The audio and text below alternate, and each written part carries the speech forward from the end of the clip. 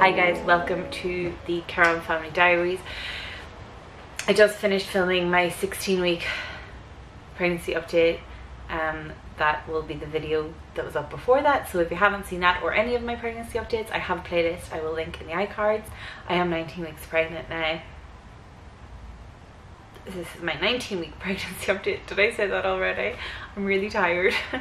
I am still sipping on my coffee. It's probably gone cold now, that I had in the last video. Yes, so a lot of things have happened in the last week. It's not the kind of thing I want to really talk about because it's scary and I don't know what the outcome is going to be. I'm going to try not to cry. I can already feel myself. I'm like the tears come very easily for me.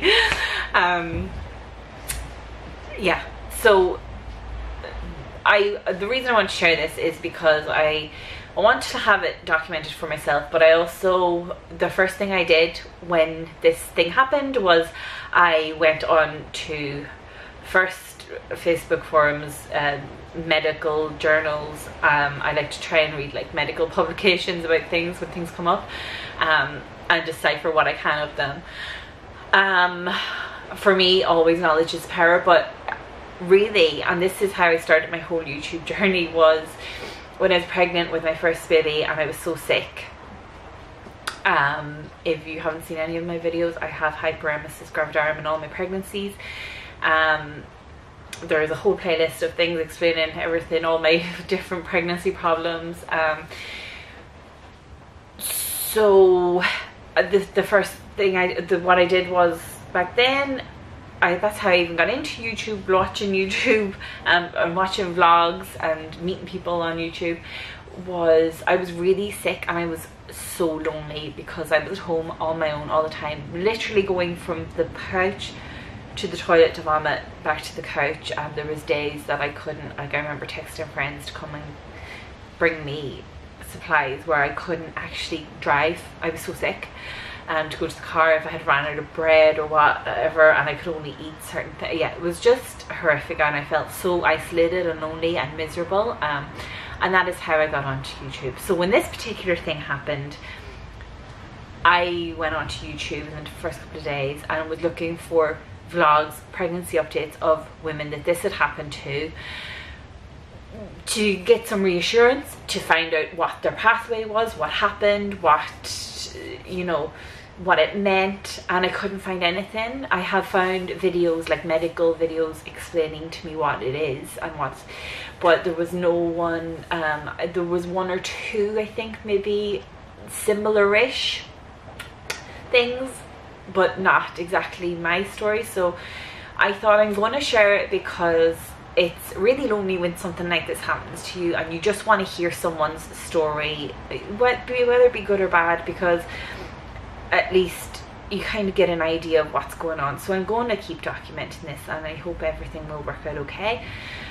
And I also, as I said in my last pregnancy update, I want these documented for my daughters as well, in case they come across any of the same issues if they choose to have babies when they're older. Obviously they're only little now, but when they are of age, if they decide to have babies, there's a good chance they're going to have hyperemesis, but if any of these other issues come up, I want them to be able to look back and reference this.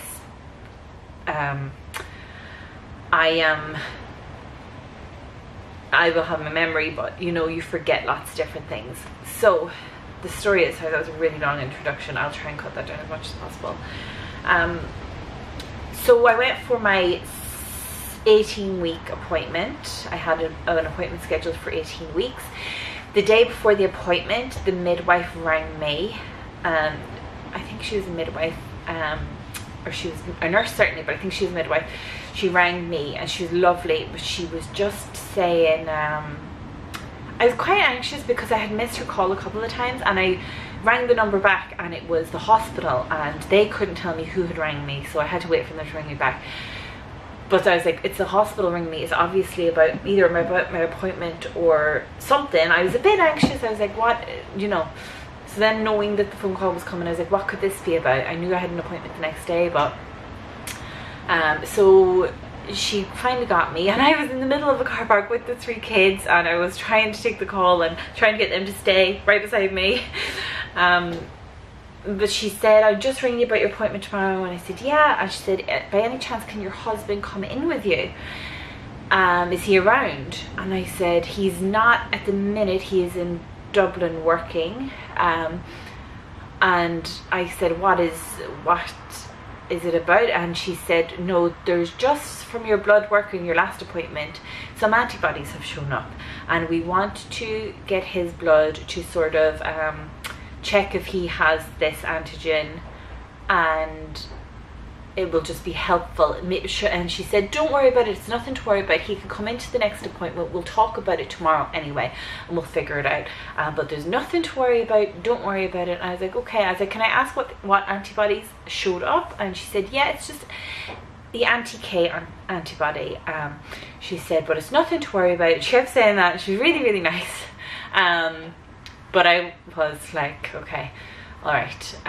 So then I went home and I, of course, Googled it, anti-K antibodies, and I pretty much figured out what the story was.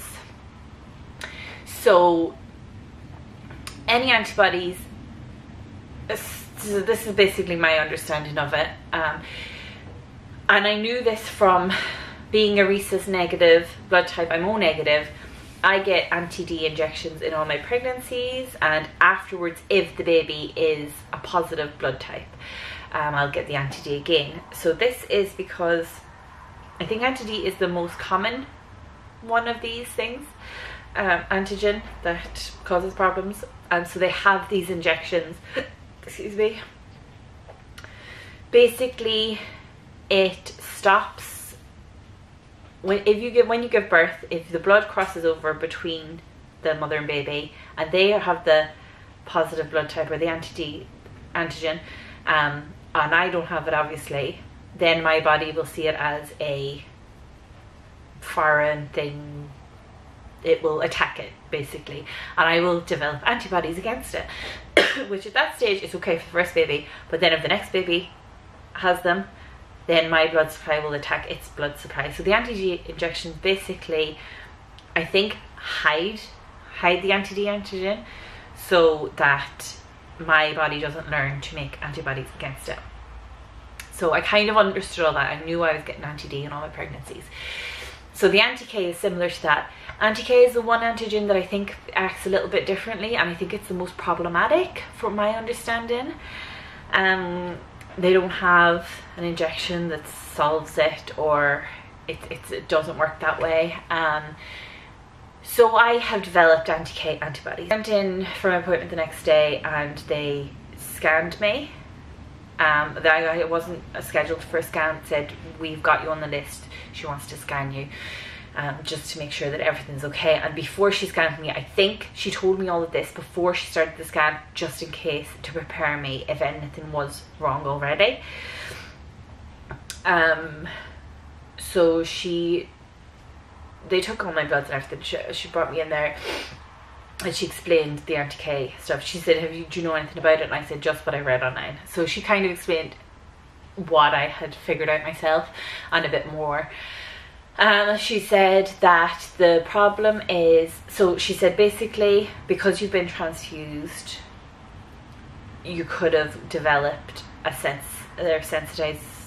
become sensitized to it. I think that's the terminology, from the transfusion.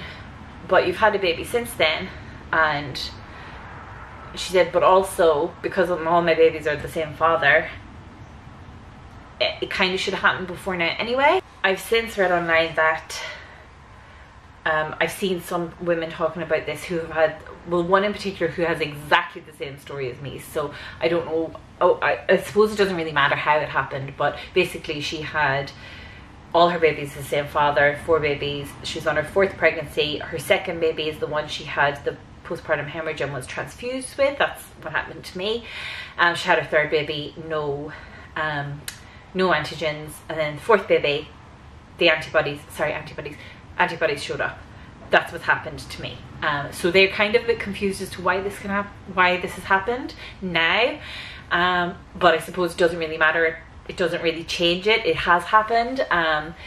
So she told me that the blood, so basically the problem is then with my blood crosses over the placental barrier with the baby, and the baby is anti-K positive, that's when the problems may occur. And basically my blood will attack the baby's blood, may attack the baby's blood, causing the baby to become anemic, and that can be really bad. So she said all this to me before the scan, and she said we will monitor the baby very closely to keep an eye on the baby. She said that there's like blood flow, I don't know if it's a vein or whatever it is, across the top of the baby's head that they measure to see the blood flow from that, and that should give them an indicator of whether the baby's okay or it's starting to become anemic.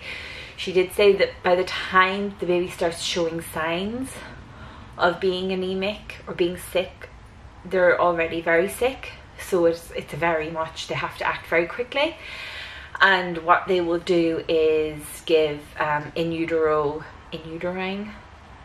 if the terminology is not like 100%, I apologize. I hope you kind of get the gist of what I'm saying. Transfusions, so basically giving the baby blood transfusions while it's still in my belly. And the aim is to keep the baby in for as long as possible, up to a certain point. Yeah, so we don't want a preemie baby, and we want baby to be healthy. So that's what she said to me, and she said, so because this is such a serious condition, we need to refer you to the specialist unit, and that is in Dublin. So I am still waiting for that appointment, but they have talked to them and they know about me, and it's, yeah, I suppose I'm waiting to get in to see a specific specialist. So she said they would check Eddie's blood to determine if he is anti-K positive, then the baby may be anti-K positive. And if he is negative, the baby can't be. I had that scan, that was last week, I had that scan, and the baby looks perfect, really healthy, really good, measuring great, everything looks structurally great, doesn't look anemic, was moving around a lot, hands up to its head, just very, very cute, very perfect looking. She did say to me that she said, I do have to tell you that there are instances where we can't help the baby enough if this happens and it doesn't make it. She said if the baby becomes anemic, and this is the case of the baby's anti-K positive, if we didn't intervene, the baby wouldn't survive. She said, and then sometimes we can't do enough for the baby to survive. So obviously nobody wants to hear that, but that's worst case scenario, and I'm trying to not, I'll be honest, that was on a Wednesday. On the Thursday I cried all day. I was inconsolable. I basically just cried for most of the day. I didn't have the kids, and I lay in bed and I cried, and I think I was grieving. And then I kind of went, I think I've gone into the bargaining stage, because we are still waiting. So Eddie then came with me to the appointment Wednesday this week for his bloods to be taken. So that takes a while to be done. So then I did find out at that appointment that my antibody levels have doubled. So they were at a 16 and now they're 32. And I think they go up like that, they double. So I think with anti-K the critical level is 4. So anything beyond that they need to monitor very closely. She rang me, the consultant was seeing me and everything, and then the lady that gave me the ultrasound, the first the week before. She was really nice. She's so helpful. She rang me then that evening and she said, I'm just wondering, have you heard from Hollis Street yet, which is the National Maternity Hospital? And I said no. She goes, well, you're on their radar. I know they're sorting out your appointment. She said, but I just wanted to check if they hadn't brought you up yet. I'll bring you in tomorrow and do another scan, just while you're waiting, just so we can keep an eye on baby while you're waiting to get there. So I went in for the scan yesterday, and baby is still looking really healthy and perfect. So that's really good and really positive. So she said that, I asked her a few questions then, because you know, you're taking all this in and then it's afterwards you start thinking. So I asked her, first of all, are our bloods back yet? Do we know what Eddie is? And she said no, that because of the type of test it is, it'll take much you know, longer than a day. So we're still waiting for that answer. So then I asked her about if Eddie is positive, if Eddie is negative for this, can the baby still be positive, or is it like no? And she said no, if the dad is negative and you're obviously negative, then the baby can't be positive for this anti-K antigen. So the next question I asked her was, what if the baby is anti-K positive, is it a thing that the baby is definitely going to become anemic and definitely going to get sick? And she said no. She said there is a possibility that the baby could, that the blood wouldn't transfer, and that the baby could get to full term and maybe only need like jaundice treatment at the end, you know, under the lights, and might not need any transfusions, you know. She said it might just be like that. She said that is a possibility. She said the fact that your antibody levels are rising does suggest that there is some transference of the blood. So best case scenario, Eddie's blood comes back negative for anti-K antigen. That's what we're hoping for now. With my antibody levels rising, I don't know if that's even possible, that outcome, but that's what I'm hoping for. And if not, we have a plan. We're being referred to the specialist, and that monitoring this situation is the most important thing. She said it's more of a problem when you don't know about these kind of things, so you're not watching baby, you're not looking out for these things. So I'm trying to get it in my head to take this one appointment at a time and not be worrying about the worst all the time. And I suppose with many things I am very good, like even with my HD over the years, I'm very good at minimizing those things. Like, oh, it's not that bad, even when I'm like nearly dying. But I don't know, with this it's a bit different. I think because I'm feeling so good, and I know this is completely ridiculous, this is my easiest pregnancy so far. So when this news came, I was like, of course something bad was going to happen. And then I felt so guilty for being so glad that I wasn't sick this time, because obviously I would take that over anything being wrong with the baby. And I know it's not related, and I know it's completely ridiculous, but that's just where my brain kind of went to. Yeah, almost feeling guilty for not suffering this time, and now there's something that might hurt my baby. It's as ridiculous as it is, kind of a little bit hard to get my brain to stop thinking like that. So yeah, that is the update. I didn't cry, I know I got a little bit watery-eyed. So we are just going to take it one appointment at a time and see what happens, and hopefully baby will be all fine. I'm not gonna lie, it's going to be a lot of monitoring, and I think that is, like, I've had 2 hospital appointments just this week and I'm wrecked tired. I think the anxiety and worry surrounding it, even though I'm trying not to let myself go too into that, it's taxing. And yeah, I feel like we have a long road ahead of us now, and I hope that we come out of it at the end with a happy, healthy baby. So yeah, I just wanted to share that because I couldn't find anything about it myself when I was looking on YouTube to hear other people's stories. So I will keep you guys updated, and please, positive thoughts and fingers crossed for us that it all turned out okay. I think I'm feeling a lot more positive this week than I was initially. I think even on Wednesday after our second appointment, I think we were talking about the appointment in the evening, me and Eddie, and I think we just felt a bit deflated and defeated, and yeah, I'm trying to bring the energy level up a little bit and be more positive. That's all we can do really now at this stage. We're doing everything we can.